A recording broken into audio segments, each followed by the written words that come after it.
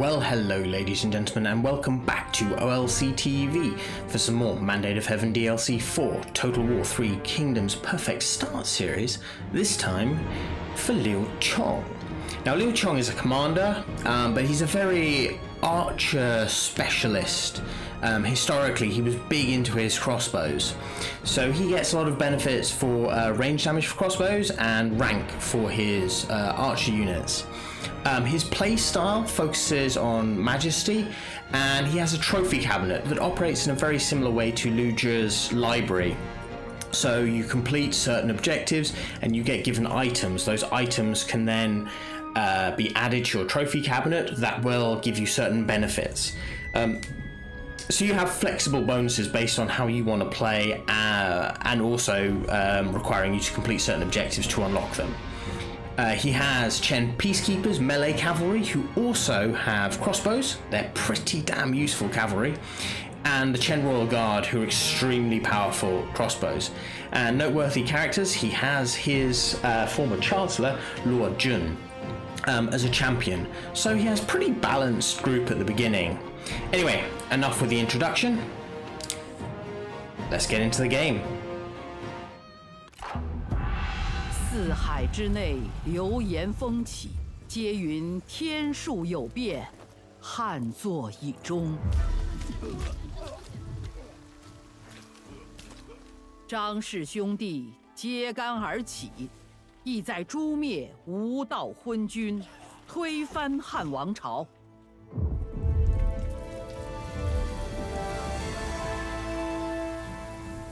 雄心野望如燎原之火。 一星难灭，终至欲壑难填。试问天下有谁能抵挡权柄的诱惑呢？宦官们对汉室倾颓视而不见，依旧为自己攫取着更大的权力。那些曾忠于汉王朝的诸侯，则看到了机会。世道如此。 天下人无不设法为己身谋取利益，而张角则盘算着要君临天下，统御四海。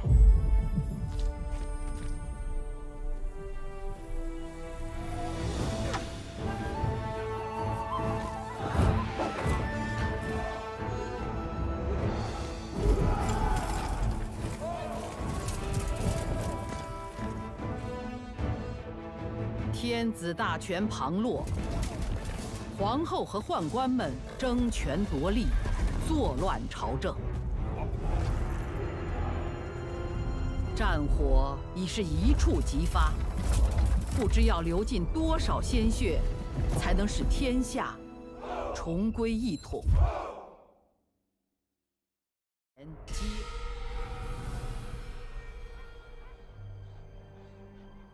主公。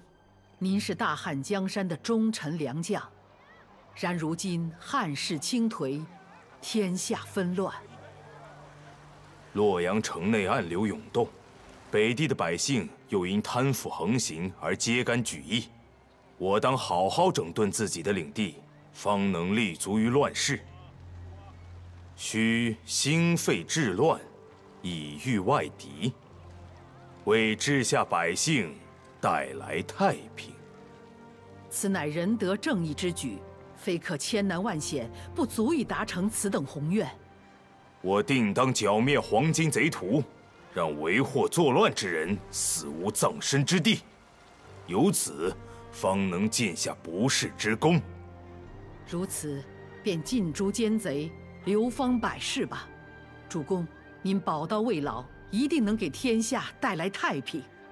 Okay, so in the game we have Prince of Chen. You are Liu Chong, a scion of the imperial line. Having narrowly avoided the headsman for the improper worship of Huang Lao, you seek to prove your virtue to the emperor. You're a master warrior and a statesman seeking to fan the flickering flames of the Han dynasty. Your close friend and colleague Luo Jun has promised to aid you in your quest. So you need to build a land of prosperity, be wary of Yuan Shu to the south, and Luo Jun will be our guide. Why do we need to be wary of Yuan Shu? Because in 197, Yuan Shu tried to assassinate, well, successfully assassinated Liu Chong and Luo Jun for them withholding food after he had lost a huge fight against Lu Bu. So yeah, be very wary of him. He is not to be trusted. Mission issued. Liu Chong engages in the trivial matter of defeating bandits. You finally come upon bandits who attacked a local magistrate. You see a rabble of poorly armed troops. You sigh to yourself, perhaps you should have left this to your subordinates. But no, you are of the Imperial family and no task is beneath you. You gather your troops, trusted men all, and prepare to face the bandits. So we're fighting our old friend Bu Xiang. Very nice. Now, before we do that, ancillaries. Family Spear, Wooden Ox, Clay Rat, and the Imperial Banner. Wait about the Imperial Banner, we're not going to deal with that just yet because it belongs in this trophy cabinet. Now, we only have Luo Jun. So, as far as things go for him, equip him with anything that you feel he should have. He already has a pretty good weapon, to be honest. Liu Chong, you could have this just for short term. And then, we're going to have a battle. Now, we're fighting a lot of cavalry. Normally, that is a really poor thing for a very archer-heavy army to deal with.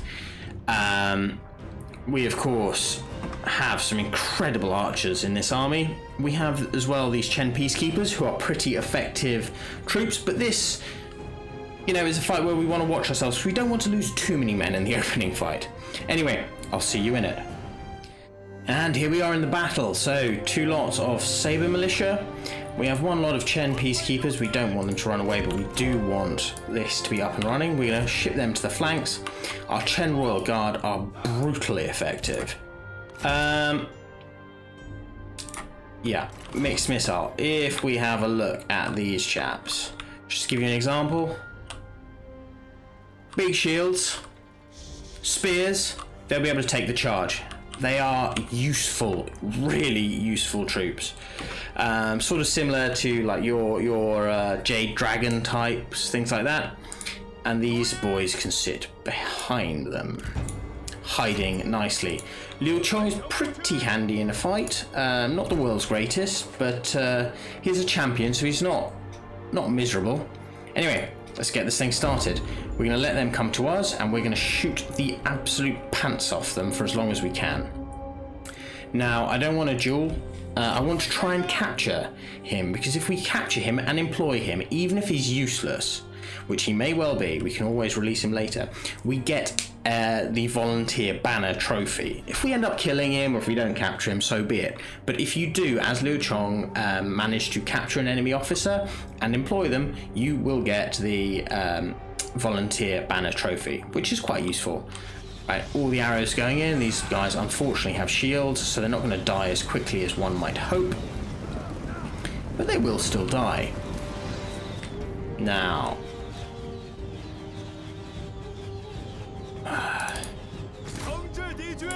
up you go. These boys' rate of fire is not the world's greatest, as you can see, but they're not bad. They're not bad. Right, charge.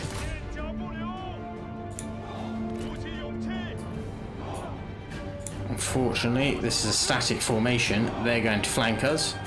So, off you come this way. Liu Chong, save you boys. You boys over here. Break formation. Reform. Bollocks. We've been caught. Static formation. Go, go, go, go, go. Quickly, reform. These cav. Come here. Help, help, help. Ah, they hit us on the side, so we're definitely going to lose some men. It's alright though. Right, shoot them, make sure they don't come back. What are you doing over there? Get in there. Get in there. They are coming back. That's a shame. Get the arrows in. Fighting cavalry, unfortunately, at this time. Not ideal. Has to be noted. Not ideal. Right, our crossbows are going to have to tie them down. Right, gang up on him. He doesn't have any unbreakable or anything else, does he? No, he doesn't. Our crossbows have held. Not a bad effort. Not a bad effort. They are just crossbows as well. But Yep, they've broken. They've come back. Right, reform out here. You're fighting him. You just kill them. Back over here, boys. They're not really a charging cav, it has to be said. They don't do it badly, because they're still heavy cav at the end of the day. But they don't have the impact of, you know, a lance cav like the heavy Xiliang cavalry or your Tiger and Leopards that I absolutely love. Any of those. They don't have that type of impact. But they're pretty good melee cav. And they're pretty good archer cav as well. Not quite as good archer cav as Gongsun Zan's White Horse Fellows, but they're still very effective. I do like them. Right, that's that. We're going to claim victory, decisive victory. We lost a few men, but not too bad, not too bad. And so with Battle 1, we got some cash, some fortitude. Lost not too many men, so we're going to take the cash. And there we go. We have got our Legend 2 spread. Having secured a trophy, Liu Chong displays it to the people. From the enemy general's body, you gather an imperial banner, one which had been taken in the previous attack. This was a gift from the emperor and not theirs to take. You secure the banner and proudly display it for all to see. So unfortunately we didn't capture him, so we didn't get any volunteer banners, but we did have the imperial banner, which if we equip now, we complete the mission for 1,000 and +1 fortitude, -2 mustering turns and +2 replenishment. Not bad. Liu Chong prepares for war. To equip an army for war, one must first develop an industry for the creation of their arms and armour. Constructing workshops will help stimulate the economic growth. So we've now been told to construct or upgrade a building. There's a really quick way to do this. If we have a look at Chen, here's Chen. This is empty. Government support, which is going to help this land anyway. Pop that, 1 turn, it will be done. Now, these boys, we want to ship towards the farmland because there's a future problem appearing here. And with the spare money, we want to just fill out the force with some arch militia. Now, that's a very unbalanced army, you may be saying, and you'd be right. But again, there is a reason for this, which will be revealed later. But safe to say it's to do with mission completion. Right, following that, the usual thing, have a look at diplomacy. We have a trade deal, so have a look here who we can get the best deal with. Now Yuan Shu's not a bad option because he has Jade and he'll give you a lot of money, but we're going to have to pay for that. So first thing what I would do is go for Tao Qian because he gives you the most. Negotiate a deal. Nice.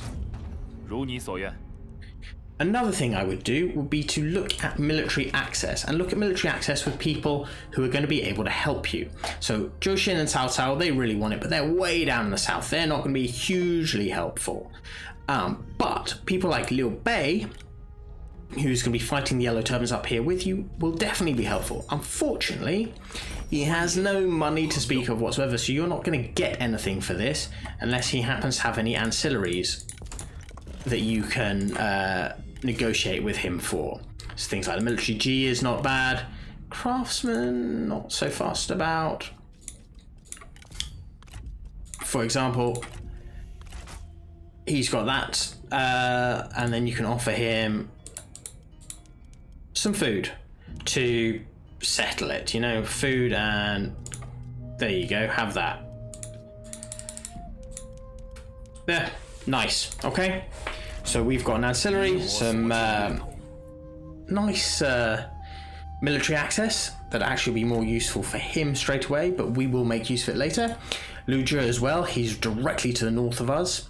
He's very close with Liu Bei as well, so negotiate with him. For him, it's a pretty straight deal, so do that and it will be good. You can try and trade it with other people. For example, if Cao Cao or Zhou Xin want to pay you for it, take the money. Absolutely take the money.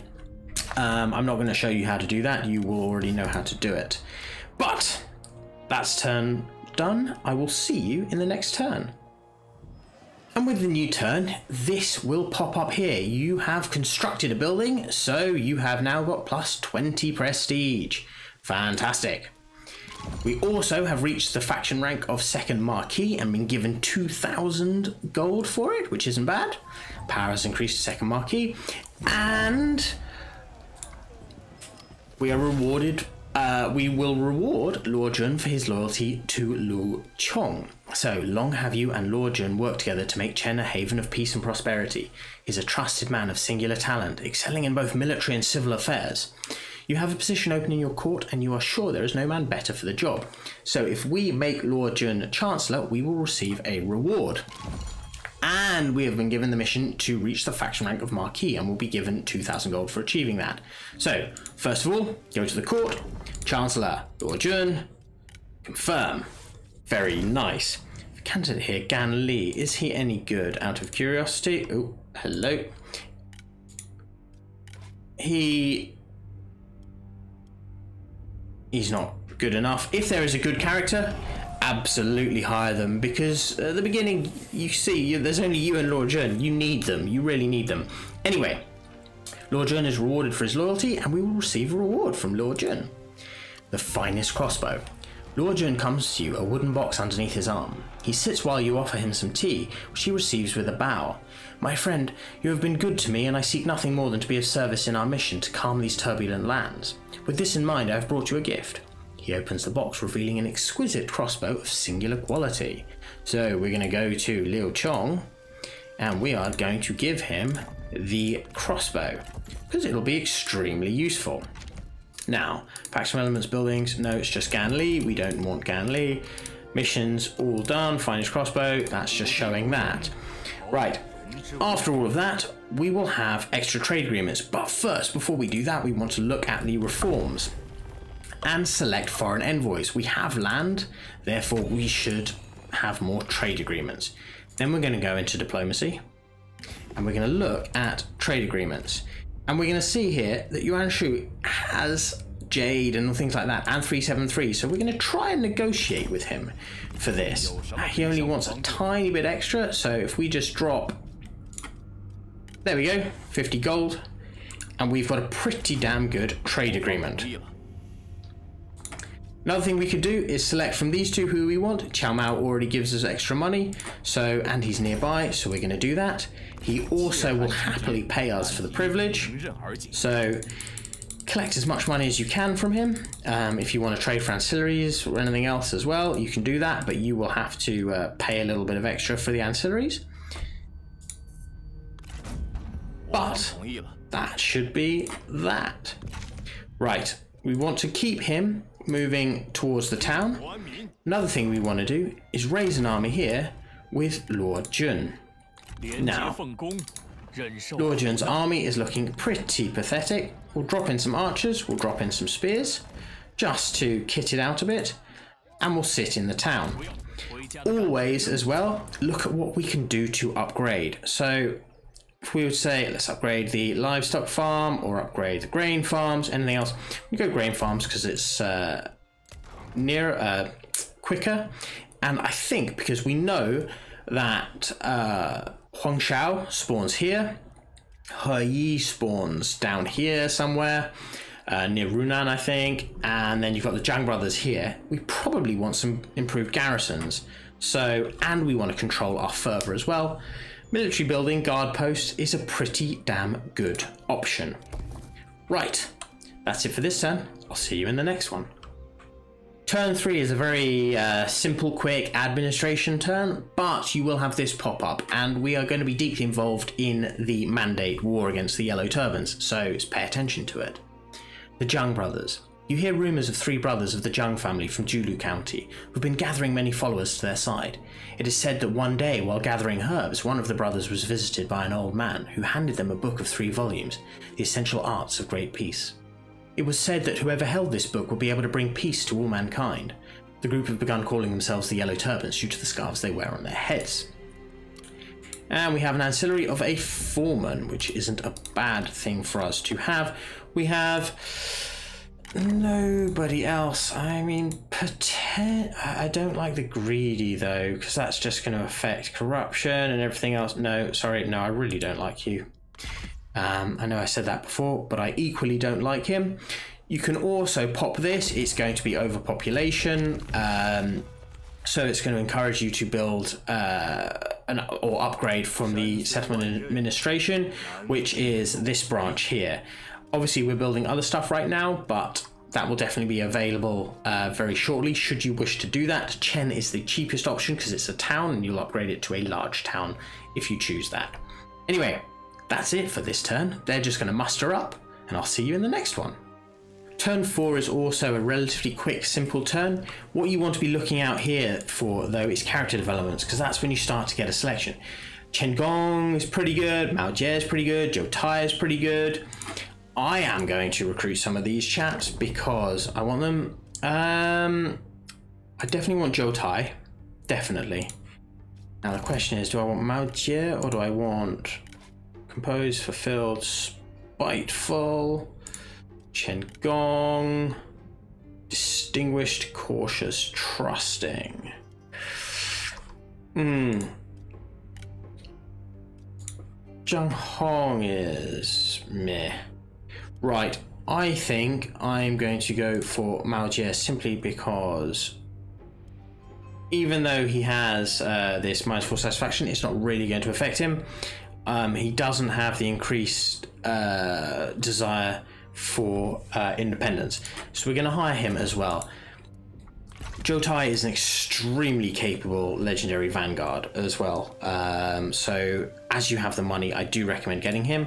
What you could do with these boys, just whilst you're waiting for something to happen, is to give them, for example, mustering or conscription or any of these assignments. It's up to you if you want to do that or if you want to save them for armies very, very shortly. There's a temptation, I think, to throw, where is he, Mao Jie into this army, just for the sake of it, and then to potentially throw Zhou Tai into this army. We don't have enough money for Zhou Tai right now. Okay, nothing else we can do this turn because we spent most of our money. Save. Ask people if they wish to buy any of our food. So what you can do is have a look down here, see if anybody is short of food and has money, like Cao Cao. Go to him, offer food, and see what he will give you for it. And I am looking just for hard cash right now, just to see if it will give me the option to build something new, because we do want to constantly be building up this area because it becomes a little bit of a war zone. Yes, they are. And with Cao Cao as well, you could potentially give him military access and flog that for regular payments, for example, plus a chunk. Oh, he can do quite a lot of these. Alright, that's where it tops off. Do that and request a payment as well.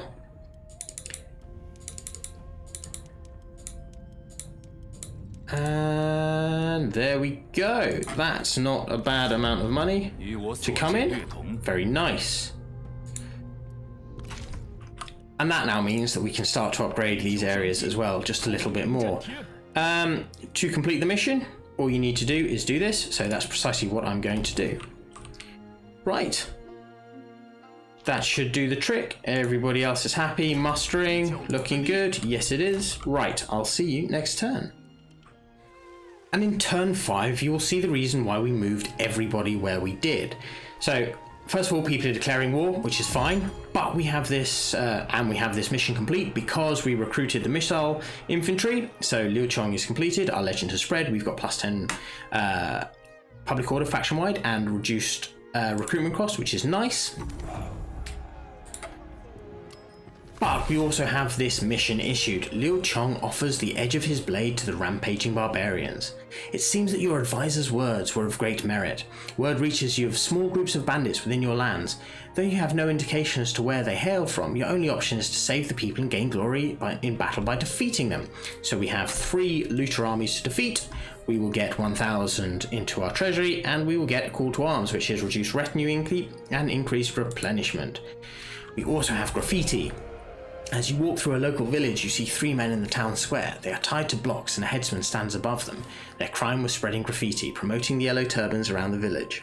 Things seem to be getting out of hand with these yellow turbans. Well, it's going to kick off really soon. But, as I said, you wanted to move him here so he can support the farmland. You wanted to move him here so he could support the town. There we go. There's another army down here that we will deal with shortly. First things first.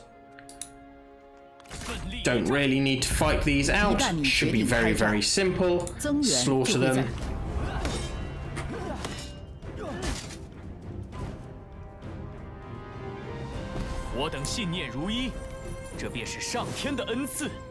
Gain this. Take the replenishment, because we don't really need the income. We have quite a good income. And just follow him down until they die. Delegate that. There we go. Nicely done, Lord Jun. Lots more money. More fortitude. More replenishment. That works for me. And of course, Lord Jun has leveled up. So we can go to this. And because we're going to be using him as a general, I tend to go across this top lot. Scare is fantastic. Guerrilla deployment has its uses as well. We don't really need him to have any of that. Character ranks gained, friends, how wonderful. Now, we have this chap here as well. He should be relatively straightforward. So again, delegate it. We have all these garrisons supporting us. It doesn't matter if the delegation doesn't kill them off straight up. Ooh, Ingjin. Tough, trustworthy, temperamental. Yeah. I'll take him. He's not too bad. Gonna take the replenishment. And there we go. We have defeated 3 armies. Interesting. But that always happens anyway. And we have got, because we defeated the army in the opening battle, I've just thought about that, and that will be why. And we have got the call to arms. Fantastic. Ancillaries, a volunteer banner, because we have hired someone, so we can go and add that to our collection here, and it'll give morale to spear infantry, which is quite a nice thing to have. And then what we want to do, now that these have been dealt with, he shouldn't be too much of an issue. But the main thing we want to do is move our armies up towards Yingchuan, and we're going to aim for Yingchuan farmland. Why do we want to aim for Yingchuan farmland? Well, because there's going to be some problems heading up that way pretty soon. So, up we go. And I will see you next turn. With turn 6, Dongzhuo is now joining the war against the Yellow Turbans. Han Sui is declaring war on looters, as is Liu Xun, and Tangzhuo is defecting. He is called Tangzhuo or Tangzhou according to this, and a Yellow Turban officer. Tangzhuo has seen the error of his ways and surrendered to the Emperor. He has implicated others in the plot, who have been swiftly dealt the Emperor's justice. It seems the Yellow Turbans are planning to strike against the Empire, so we're building up to war. Character developments. Right, everybody is there, looking good. We're going to keep shipping this army up towards Yingchuan farmland. Here we go. Yeah, just it doesn't matter. You can just rush there. Now I've noticed these chaps have decided that they are going to come nearby, so we're going to see if they want to move close enough to be dealt with, and just pop an ambush here. That should be thoroughly frustrating for them. Temptation as well to bring Zhou Tai into the force. Now you may be asking, with a commander and a vanguard, why would I put 2 cavalry generals together? Well, first thing is because as it stands he has an archer heavy lot, and we could do with a more fighty set of soldiers in there. Second reason is because they don't have to stay together. We can split them up later, and certainly this army is going to need some reordering. We want him to have some more infantry, some more cavalry. Zhou Tai can probably go and join this army for the matters. He'll fit in quite nicely there. But for now, we'll balance it out this way. And that's about it for this turn. I will see you next turn. With turn 7, we get some faction successions. We also have this, family affairs. You have made your case known to create a peaceful land for your people and those brave warriors looking to find a home. Yet your family, the ruling Han, demand your support in their ever-growing conflicts. Your family is important, of course, but so too are your people. So we can either lose diplomatic relations with them but get plus 15 public order faction-wide, or we get increased relations with Liu Chong. This is quite useful, but as you can see, everyone pretty much loves us anyway. So I'm not so fussed about that. What I'm going to do is support the family. Now, that can be ignored, but here, again, if there's someone who you want to hire, Shunyo is a very good option. Hire them, because you don't have too many chances for great people in this game. Now,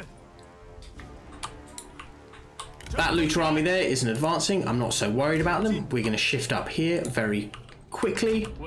What we're also going to do is pop him just about there and set up ambush stance. The reason why we're going to do that is all for preparation for the Mandate War when it really kicks off, because next turn it kicks off. So what you could do if you're worried about a huge fight, and it's not a bad option as well, is recruit a few more things to this army here. Some extra archers, probably not a bad idea. Some cavalry potentially as well. It's not a bad idea. Again, like, this isn't the ideal way of doing arranging your retinues, but things can always be changed later, and you need to deal with what you need to deal with in the moment. This army is also moving up into support, and the reason why is because Zhang Bao here has a tendency to ignore Liu Zhe. He may just plow straight through Liu Zhe, in which case you've got a few more turns. Liu Zhe will lose, or he will come straight round and attack your farmland. If you're here in ambush stance, plus the garrison, you should be able to deal with him. If this army can be there in support as well, like for example, if this guy is too powerful for you to deal with here, just pull back, then your two armies can gank him next turn. It doesn't really matter how you want to do it. I like setting up the ambush because you can really damage his troops before he besieges you. All you got to do is cut half of his troops down, and then the siege is pretty simple. Now, this looter army, this is the first time I've had them sort of stand there. They don't seem to be doing anything. They're a looter army that is spawned for Yuan Shu's benefit, not for our benefit, so they've probably got a weird mission that I don't know about. When the Mandate War kicks off, as well as having to deal with Zhang Bao up here, you have to remember Huang Shao starts off here. Now, Huang Shao is not really that dangerous to you straight away. He has to deal with Ying Shao, Liu Bei, all of that, so don't worry too much about him. The one you need to worry about most is He Yi. He Yi kicks off in Runnan, and there is a chance he will come up here and start to threaten Chen. Now, almost every time I've played this, He Yi has been smashed straight away by this army here, and to be honest, it looks like it's going to happen the same. However, if you have seen this army move away from this area, keep one of your two armies in the south.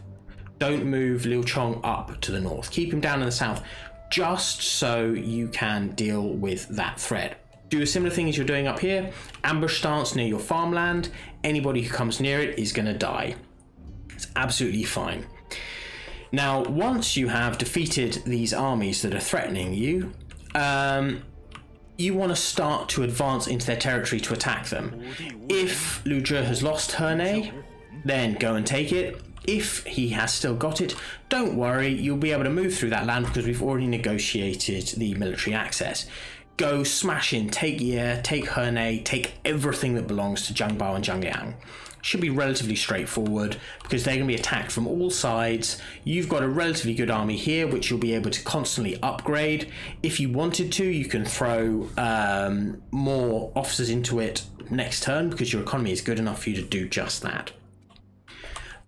If you have to rush down here to deal with He Yi, then you have to rush down here to deal with He Yi. If not, Yuan Shu should wipe him out straight away, so you wouldn't need to worry if that's the case.